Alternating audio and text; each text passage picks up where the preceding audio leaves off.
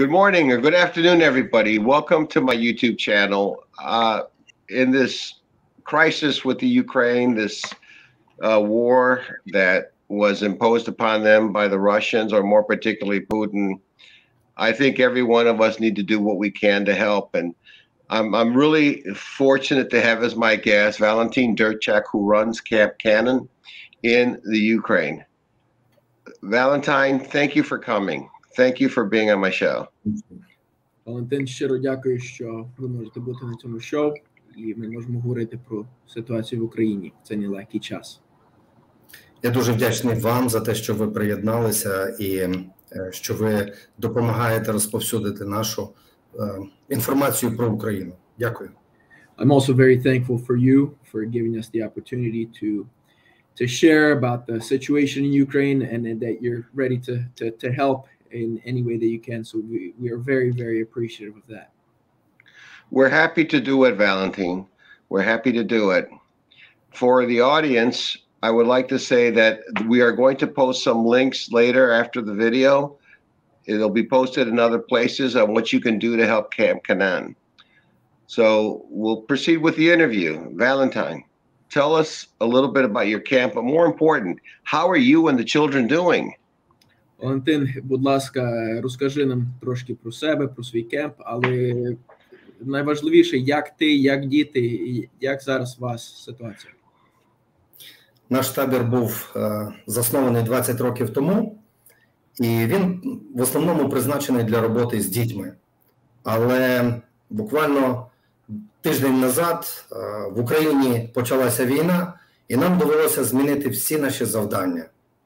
So this camp was established about 20 years ago, and our mission is to help children. But as everyone knows, a bit over a week ago, war began in Ukraine, and our mission completely changed.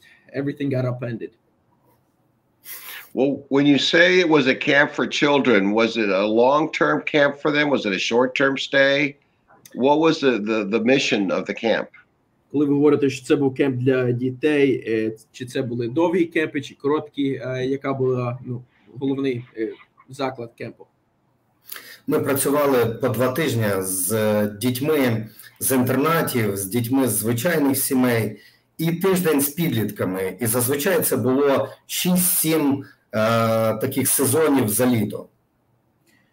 So the camps would usually be 2 weeks long. We worked with many orphans, or kids who don't have one or the other parent, who are given into a child home in Ukraine. Also from just children from the community, and also adolescents. And so we would have 6 to 7 of these separate camps throughout the season to serve the local children, some in more difficult situations and some just from the community, from regular families. But would it be fair to say that they're mostly children who have some kind of need? It's a way to educate them, give them some values, maybe give them things that they didn't have at home? Чи це правда, що більшість це дітей, які в нелегких ситуаціях, які, може, не в цілих сім'ях, навчити їх якісь цінності, допомогти їх в чомусь, що вони не мають вдома? Чи це є правда? Це було в минулому, бо зараз у нас на базі, тобто в нашому дитячому таборі, знаходиться 80 чоловік біженців з Чернігівської, з міста Чернігова, Чернігівської області, з міста Харкова. І тут дітей зараз близько 30 лише.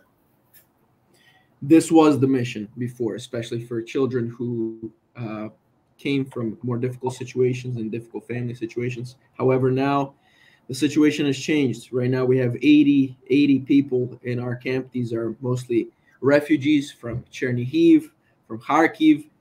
And right now there are about 30 children and 50 adults. So right now we're serving refugees and those affected by the war and the unrest in Ukraine. What are the obstacles you're facing now as a result of the war? Obviously, before, getting food and supplies, even under normal circumstances, was a challenge. How is it much more of a challenge now?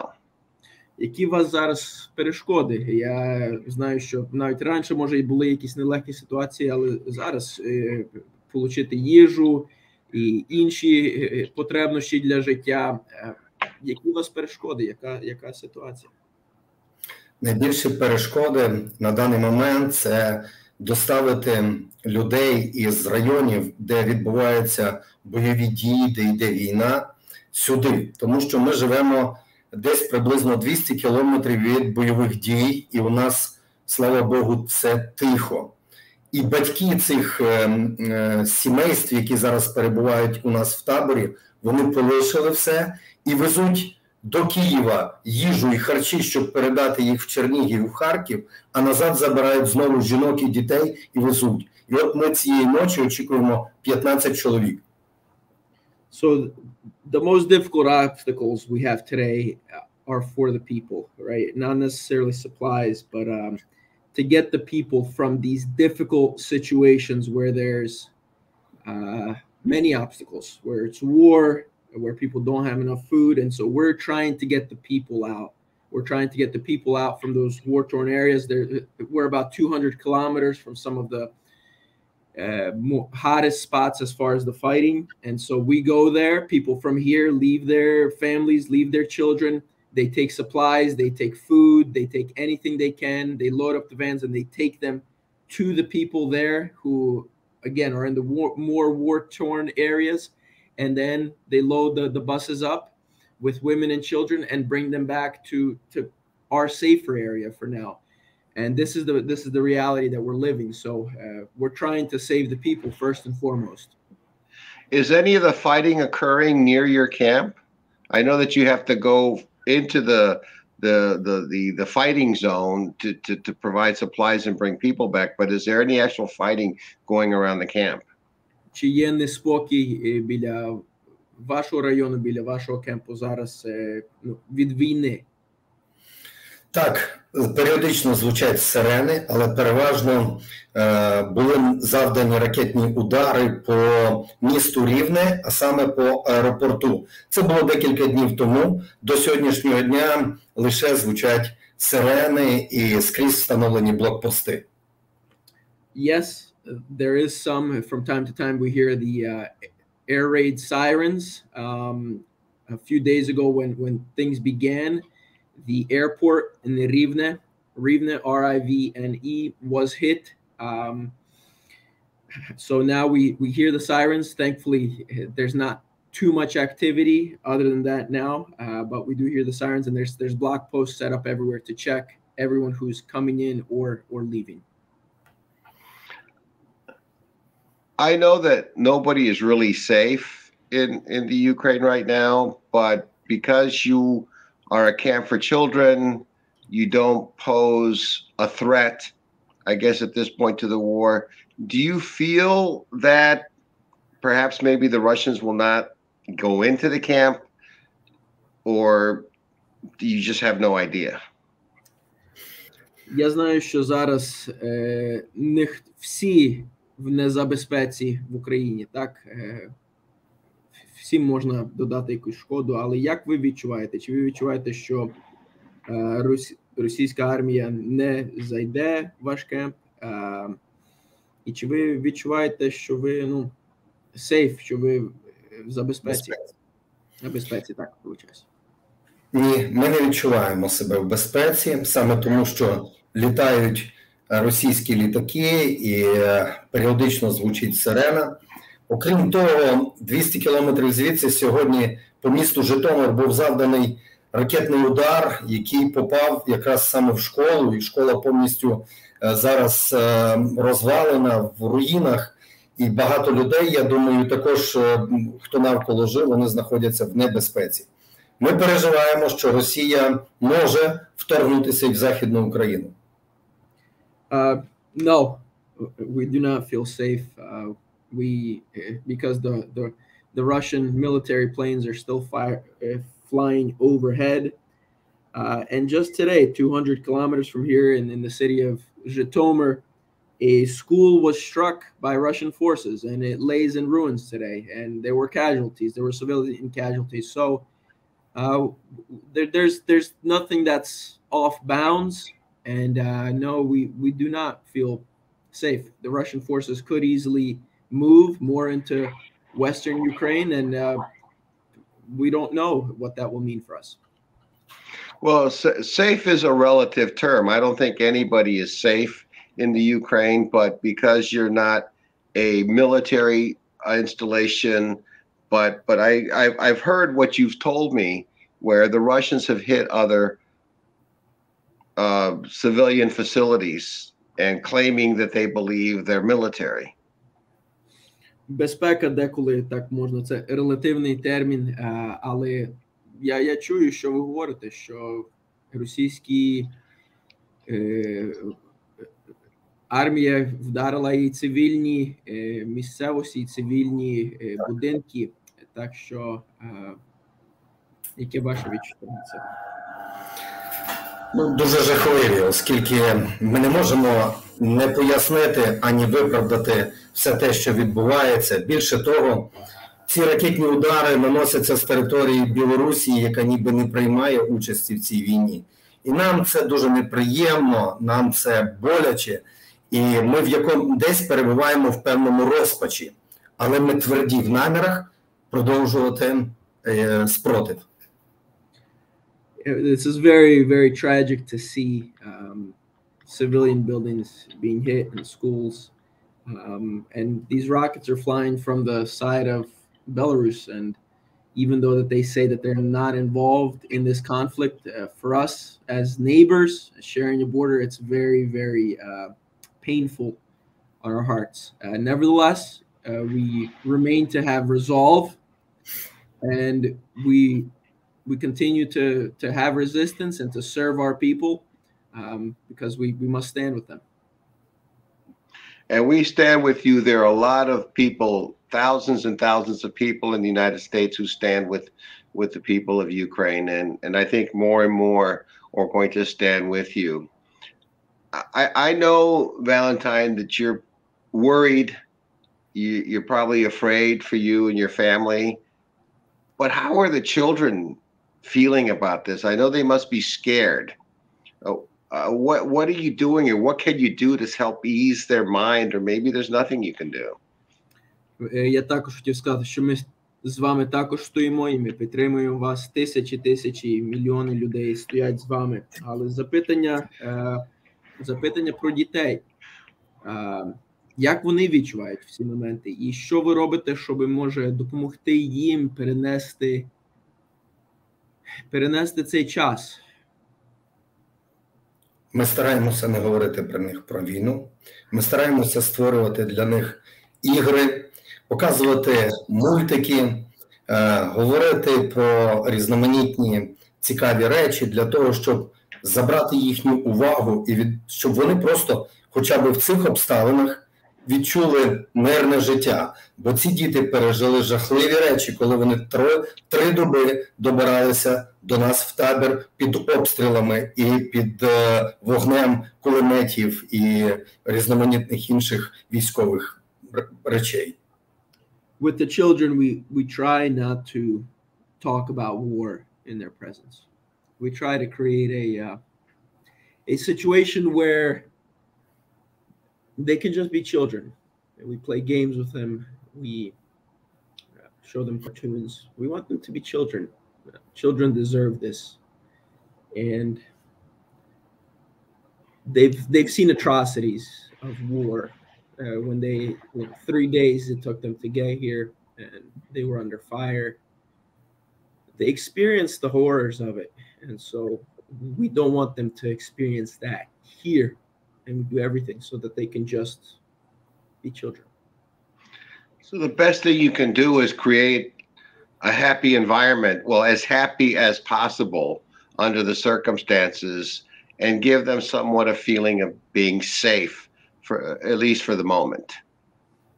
Так що ви говорите, що ви саме краще, що ви робите, це зробити середовище радісне, і щоб вони відчували в безпеці як побільше, як по максимальному в ці моменти зараз. Табір, він був створений для дітей, і тут багато є різноманітних гойдалок, спортивних площадка, яка дозволяє дітям поринути в мирне життя, забути про те, що відбувається навколо. І якраз дякувати Богу, що вони знаходяться тут, вони потихесеньку забувають про ці жахіття і про звуки війни. The camp was built and created for children. So we have many things that they could enjoy as children, right? Swing sets, play areas. And so, you know, children are resilient, and they do what children do. They live, they survive, and they can enjoy these small things and forget about the horrors that they went through very recently. I agree with you. I think children find a way to be children, and no matter what the circumstances are, from the wealthiest of the wealthiest to the depth of poverty to the most tragic of situations, children have an innocence about them that they will always be children. Діти мають цю перевагу і цей плюс, що вони можуть прожити, і вони, знаєте, мають цей, що вони ще багато чого не бачили. Вони ще чисті, і вони можуть від самих бідніших до самих багатих, вони просто діти. Вони можуть поводитися. Так, вони захищені, слава Богу, в своєму розумі. В них стоїть як запобіжник, який дозволяє їм не поринати думками в те жахіття, яке відбувається навколо. Yes, their mind almost has a protection capability to not take in as much as we do these terrible situations, and so they're very resilient, and they can continue to play and continue to have joy even in such situations. Well, and for those who are watching this and want to see what fun was like for the children in happier times, I have the site to the camp. I posted up here. Take a click and take a look at it and see what a great place it was. I had the privilege of seeing what the children were doing, jumping in the lake and running and laughing, and even those kids who grew up there came back to help, to contribute to other children who have need. Для слухачів, що слухають, я поставив линк на екрані, і ви можете побачити, що це за кемп, і який це був кемп не під час війни, як діти гралися, як діти мали добрий час разом. І також я побачив, як молодші діти, які там були, які, може, вже підросли, і вони назад верталися і допомагали іншим дітям, і служили іншим дітям також. Так що ви можете це побачити на цьому линку. Дякую. Я дуже дякую за розповсюдження інформації про те, що відбувається в Україні. Сьогодні, мабуть, Руді робить одне із дуже важливих завдань, бо він говорить про події і він говорить правду. І це, мабуть, найбільша зброя сьогодні для підтримки України. I'd like to thank you for sharing this information, and I think you, Rudy, are doing a very important thing, and that's sharing the situation, what's going on in Ukraine, and sharing the truth from people there so that everyone can hear and know the truth. You have support from a lot of people, Valentin. I was in Mexico walking down the street, and there were Mexicans with Ukrainian descent protesting at that time the threatened invasion of the Ukraine by Russia, and some of my Mexican friends telling me that they are marching in front of the Russian embassy to stop the invasion. So Ukraine has support from all over the world. Ви маєте дуже багато підтримки, Валентин. Я був недавно в Мексико, і там мексиканці, які колись, може, мали з України чи мають якісь connections до України, протестували проти війни, стояли проти війни. Також вони казали, що потім вони підуть до консулу там в Мексико і будуть виступати і говорити, щоб не було війни, щоб війна перестала. Так що ви маєте, Україна має дуже багато підтримки кругом світу. Ми це відчуваємо, і нас якраз це і підтримує в цій боротьбі і дає сили, хоча часом у нас буває і розпач. We feel that. We feel that support a lot. And we feel the encouragement because day after this, it's difficult. And sometimes you could be at a loss and kind of distraught. However, we feel the support. We feel the prayers from all over the world. I think difficult is an understatement, but I was speaking to a gentleman yesterday who was 101 years old. He was attending his great-grandson's wrestling tournament because my son wrestles. Я думаю, що просто сказати, що це важка ситуація, це навіть не починаю об'ясняти всього, але ми маємо слова, які ми маємо. Але я вчора говорив з чоловіком, який 101 років має. Він на матч боролися, бо your son or grandson, Rudy? His grandson wrestling. Його внук бореться, і ми на матчі були, і ми говорили разом. He was a pilot in World War II, and he said he never thought he'd see another conflict like this his whole life. Він був пілотом в Другій світовій війні, і він говорить, що він ніколи не думав, що він побачить такий конфлікт в своєму житті знову. So it's difficult for everybody. It's really, people are just, I think, they are so surprised that something like this can even happen now, especially among nations that are supposed to be civilized.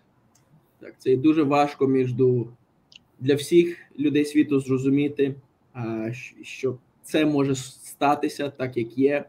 І понад цього, між націями, які, повинні бути цивілізовані, так, ми говоримо, що вони є, нації, які продвинуті в світі, і ми бачимо таку жахливість. Ми сусіди з Росією, і нам дуже важко зрозуміти їхні наміри і їхні бажання знищити Україну як державу і знищити українців як народ. Адже тут багато живе росіян, білорусів, різноманітних інших національностей, і ми жили дружньо в мирі, і в нас не було жодних проблем, допоки до нас не прийшла саме в наші справи, не втрутилася Росія. It's very difficult for us to understand as well. We're neighbors with Russia. There are many Russians who live on the territory of Ukraine, and many from Belarus, and many from many other nations. And so we had always a peaceful relationship.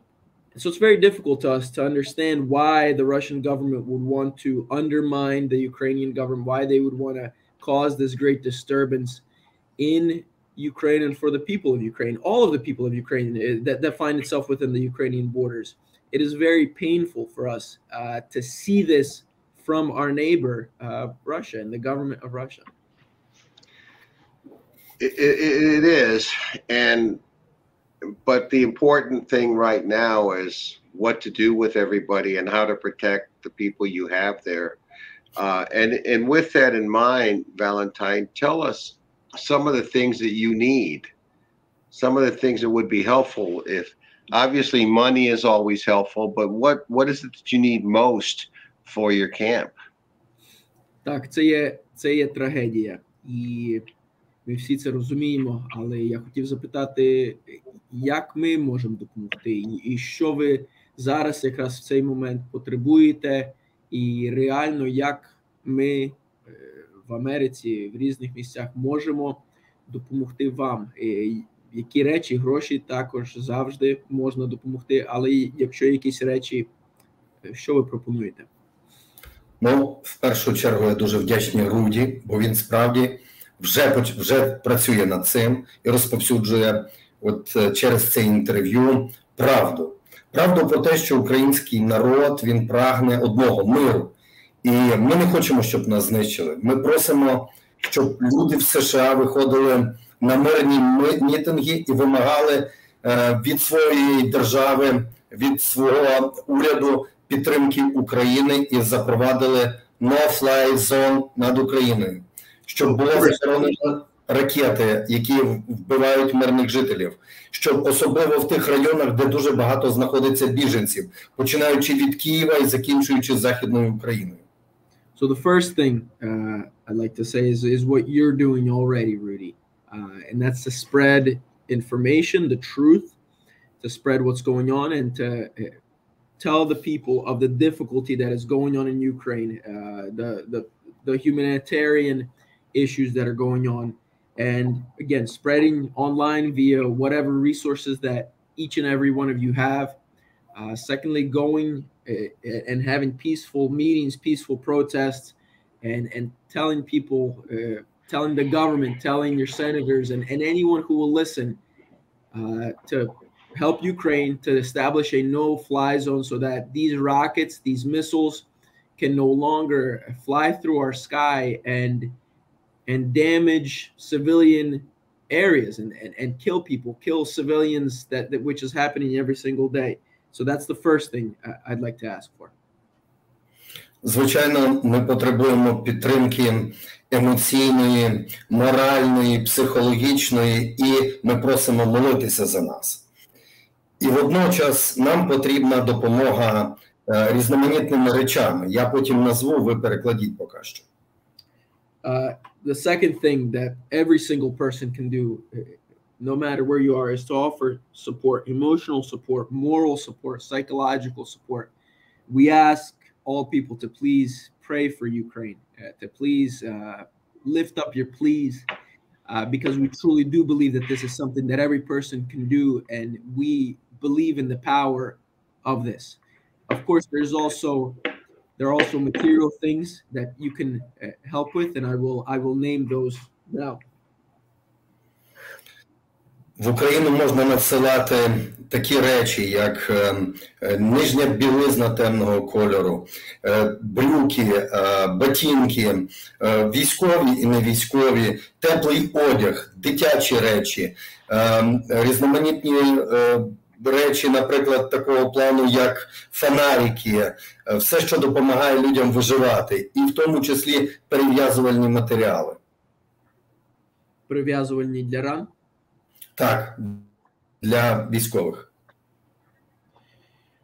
So some of the things that can be sent to Ukraine, undergarments, any dark undergarments, boots, shoes, warm clothes, children's items, things that children need, any children's clothes or supplies for children, things like flashlights, and bandages, things that help people survive when it's war.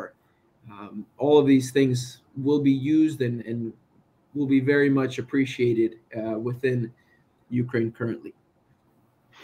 We can publicize that list. We can get it out there to people. I have some friends here who would most likely assist with that, and we'll get the word out with that. So I will reach out to you separately and get the list from you, and we'll start making requests for those things. Ми можемо публікувати цей лист таких речей. Я знаю, що є друзі і багато хто хотіли би допомогти в цих речах, і ви зможуть. Так що пізніше я вас сконтактую, щоб ви дали мені лист, і ми це поставимо, щоб люди бачили. Ще хотілося б сказати, що у нас на сьогоднішній день вистачає їжі десь приблизно на тиждень. Ми можемо утримувати ту кількість людей, яка в нас є. Нас вистачає палива, вистачає, у нас хороші комфортні умови в таборі. І люди, які сюди приїжджають, вони отримують усе якби необхідне. Нам потрібна, звичайно, і фінансова допомога, і хто з людей може скільки-небудь пожертвувати для того, щоб ми могли за ці кошти потім придбати або заплатити за електроенергію, придбати паливо, дрова, торфобрикет, харчі. Дякувати Богу, що поки що сьогодні в магазинах можна це придбати. So I did want to state that currently we have food. We have food for about 1 week. We have, heat, and we have wood. So the people who come here, who are refugees, are in comfortable means. However, we know that as the longer this continues, our resources are being tapped out. And so we would like to ask for financial support. If anyone would like to donate financially, these things will be used to buy more food, to buy wood, to pay for electricity, to buy gas, just to make sure that the living situation is hospitable and that people are warm and that we can continue to buy these things. For now, we can go to the stores and these things are available. We can buy all of these things in the stores currently. And your nephew is setting up the GoFundMe page that we're also going to publicize, and that's probably the best way, or one of the ways that you can get what you need. I know that you're also affiliated with the church, and I'm sure they're helping you too, but everyone needs help from all sources at this point. It's no help is too little, no help is too big. Ваш племінник також робить цей линк, де люди можуть жертвувати.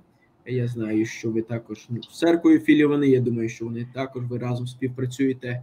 Але в такі моменти потреба треба зі всіх сторон.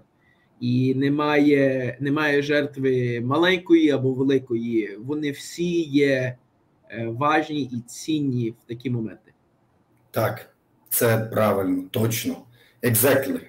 Exactly. I know tak means yes. Okay, I spent some time in the Ukraine quite some time ago, during happier times when it was always a beautiful place, and an assistant who used to work for me is from the Ukraine, and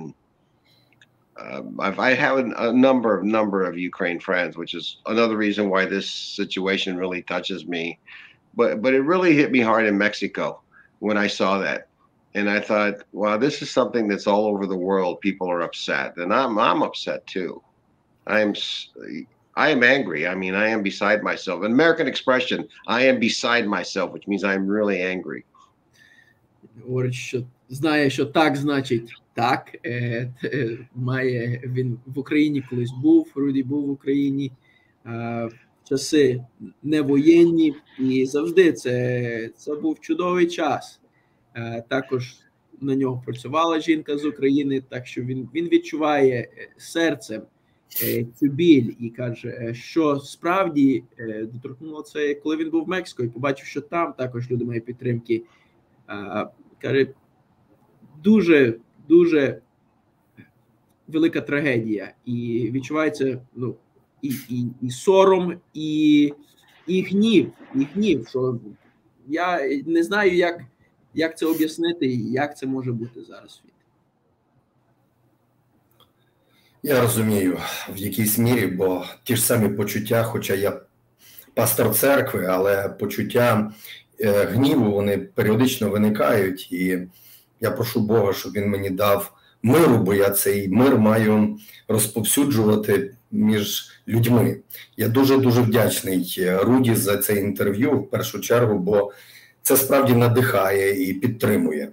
Вчора мені довелося під час таких от цікавих воєнних дій вінчати одну молоду пару. І це є для мене знаком про те, що війна закінчиться. Життя переможе смерть. Ми переможемо. I understand, Rudy. I understand the feelings of being beside yourself. And even though I am a pastor of a church, I feel those same feelings of anger. Because it's difficult to understand and express when there are people invading your country, invading your homeland. However, as a pastor, I pray for peace, because that is what I am called to spread to others, and to share with others, not anger, but peace. And I know that there will be peace. I know there will be a future. Just yesterday, I had the opportunity to wed, to go through a wedding and have a wedding ceremony with two young people. And this is a form of hope for me, that life will continue and there will be peace. We know this. We have resolve in this. And we're working towards that day. I hope so. I truly hope so, because it's just incredible what's happening. Valentin, I have just a couple more questions for you. And I know that you're super busy. You've got more to worry about, I mean, back there, but you don't strike me as a person who would turn people away. And you only have so many physical facilities.